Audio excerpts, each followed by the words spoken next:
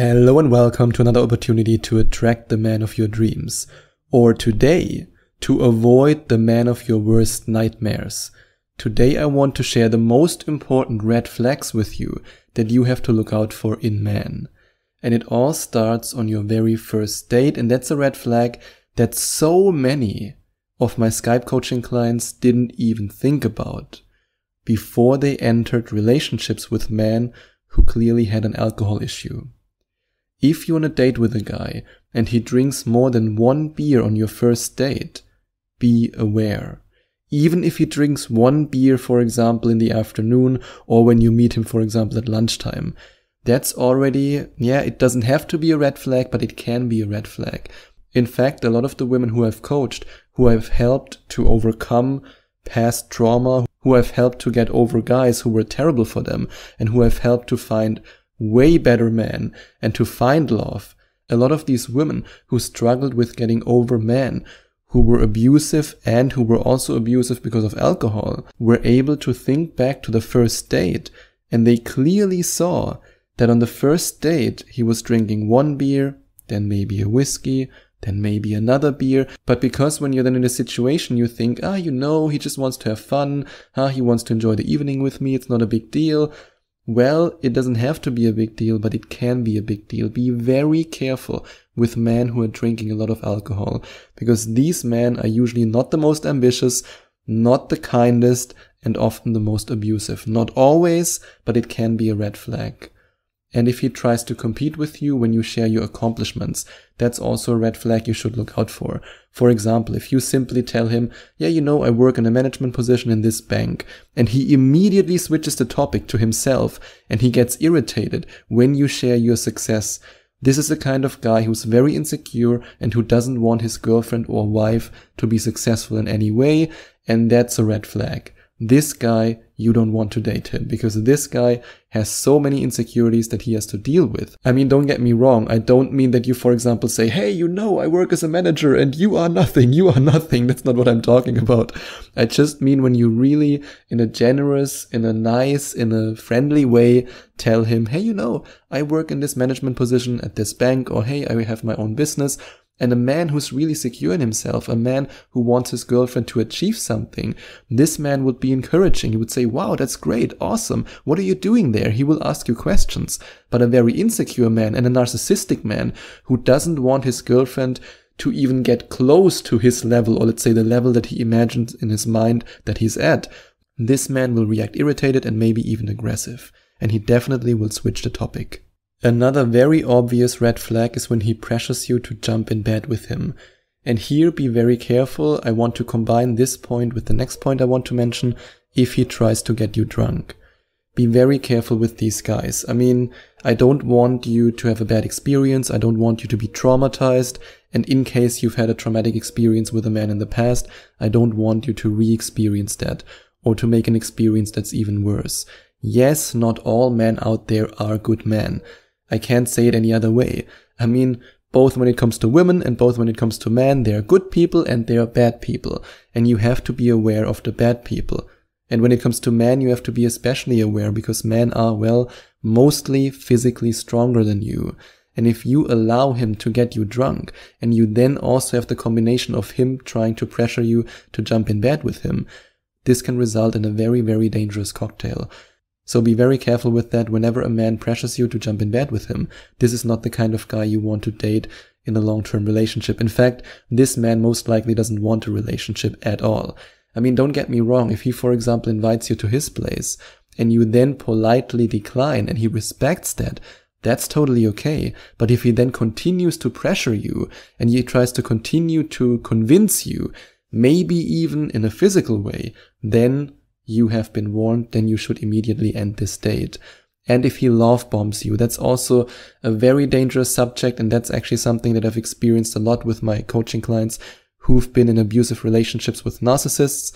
Narcissists are extremely good in the first date or second date to tell you that, you are the woman of my dreams, I will spend the rest of my life with you. They are love bombing. And then you might think, oh my God, I found the man of my dreams. But always remember that love is a feeling that slowly has to develop. I truly believe that what people often describe as love at first sight is most of the time lust at first sight. I don't say that there can't be any situations where you see somebody and you're immediately in love. That might happen, but most of the time it's lust at first sight. And if a guy tries to love bomb you from the get-go and he makes you believe that you are the woman of his dreams, even though he doesn't know anything about you, he doesn't know your characteristics, he doesn't know your personality, he doesn't know anything, then you have been warned.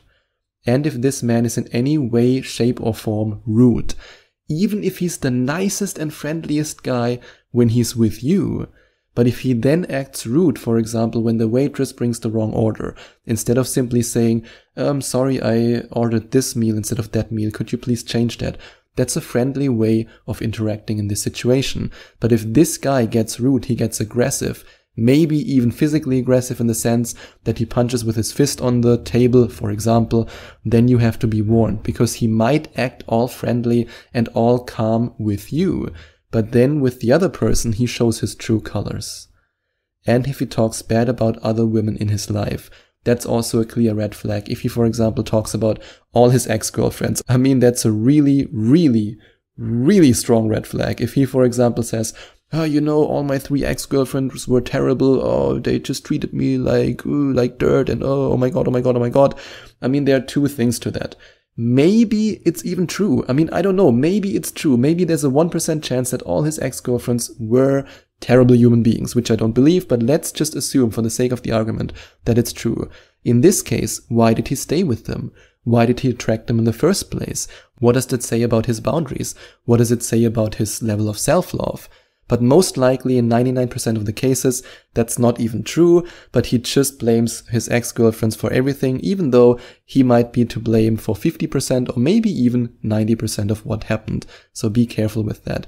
It's always a good sign when a guy, for example, says, I'm still friends with my ex-girlfriend, it didn't work out for that reason or that reason, but everything is okay with us. That's always a very good sign, and that's the kind of guy that you want. That's the kind of guy who can also end a relationship in a healthy way, and who's not angry, who's not embittered, and who's not resentful. That's the kind of man who you want to date.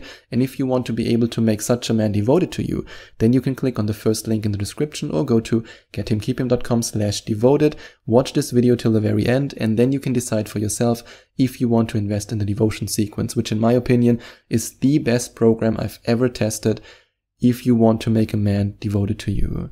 And he has a terrible relationship with his mother.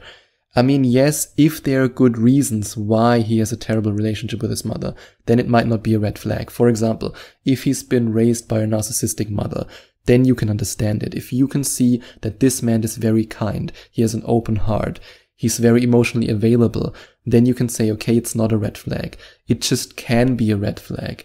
If, for example, he talks very bad about his mother, even though there's no real reason, or let's say you don't see any real reason why that should be the case, then you should be careful. And especially if also his 3 sisters are all terrible human beings in his eyes, that's also a clear red flag, because something smells fishy. And he doesn't respect your decision to not kiss him yet. I mean, let's face it, if you're, for example, on a date with a man, you're attracted to him, at some point you probably want him to kiss you. But what if you clearly communicate with your body language and maybe even with your words directly that you do not want him to kiss you, but he still tries it, and he still tries it again and again? That's a clear red flag. This means this man doesn't respect your boundaries, and if he doesn't respect your boundaries now on the first date, then he won't respect your boundaries later on if you would be dating him. And the next sign is when he gets aggressive. Whenever you're with a man who gets aggressive, no matter what it might be, then this can be a red flag. I mean, don't get me wrong. If you're, for example, getting attacked by 2 people who want to rob you, and he then defends you, that's a completely different story. But if he gets aggressive for no reason whatsoever, and you can see it in his eyes, you can see it how his body language changes, especially when it comes to you being at his place or you going to his place, and you, for example, have some doubt, you have some moments where you think, should I really do it or not? And you can see that this irritates him, that he gets aggressive when you stop in the middle of the way, for example. That's a clear red flag. And he has children with multiple women. If he's, for example, a single dad and he's been married for 20 years and the marriage didn't work out for reasons that are completely understandable, then I don't think it's a red flag. Because hey, you might also be a single mom listening now and you also want to find love. That's also not a red flag. But what if, extreme example again, what if he has 4 children from 4 different women? Well, he might not be the best guy when it comes to commitment and parental investment. You don't want to be number 5. And he can't keep a job if his life depends on it. That's also a clear red flag. You want to date an ambitious guy. You want to date a man who wants to achieve something in life, and also a man who has at least achieved something already or who's on the path to success. You don't want to date a loser who's just watching TV or playing video games all day long. No woman who loves herself and respects herself would date such a guy. And speaking of that, he's still living with his parents. I mean, now we have to distinguish, of course. If he's a broke college student and he's 21 years old or 20 years old and he's still living with his parents, then you can say, okay, it's not a big deal. When I was 18, 19, I was also still living with my parents. I think if I remember correctly, I moved out with 20. Yeah, I think I was 20 when I moved out. That's a different ball game than, for example, when you meet a guy who's in his late 30s or even early 30s and he's still living with his parents. These are completely different situations. A guy who's over 30 and still living with his parents, that's a red flag. And his Tinder or online dating profile screams player. This is also a red flag that for some reason, and I mean now I have to mention what I mentioned before with falling in lust instead of falling in love. That's a red flag that some of my Skype coaching clients ignored and then they ended up with broken hearts. But if a man, and I want to be really clear right now, if a man shows himself on an online dating site or on Tinder, shirtless, with his six-pack abs, this is a sign, player, player, player. Even if he writes in the profile, and now I have to be very direct, even if he writes in the profile, not looking for one-night stands, I want a committed relationship, do not believe it. I'm speaking from experience here. I've coached so many women who fell for that trick. You should not be the next woman who falls for that trick. If a man, I have to really say it like this, if a man shows himself with no clothes on his body, if he shows his muscles on the online dating site or the hookup app, and yes, Tinder is a hookup app, then he's not looking for a relationship. At least I'm 99.9% sure. Maybe you will prove me wrong with the one guy who shows himself shirtless and he's actually looking for a relationship, but in my experience, that's not the case. And the last red flag that I want to share with you is when your gut feeling doesn't go away. Yes, you might be attracted to him. Yes, you might already be in the process of falling in lust, but not falling in love. You might really want to be with that guy. There's something adventurous about him. There's something where you say, wow, that guy has something.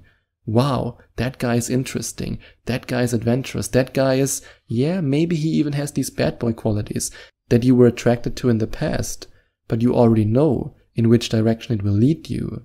And when your gut feeling tells you, don't do it, don't make the same mistake again, just don't do it, then listen to your gut. Because your gut usually knows if a guy is good for you or bad for you.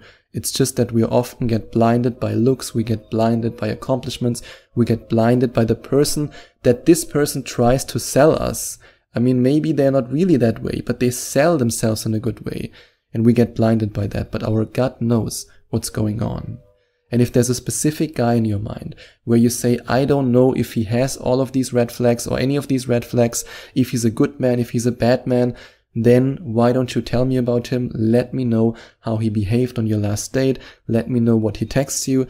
And I will then make sure that you don't end up in a relationship with a man who will ruin your life. If you want to work with me, then you can click on the second link in the description, or you can go to gethimkeephim.com/Skype.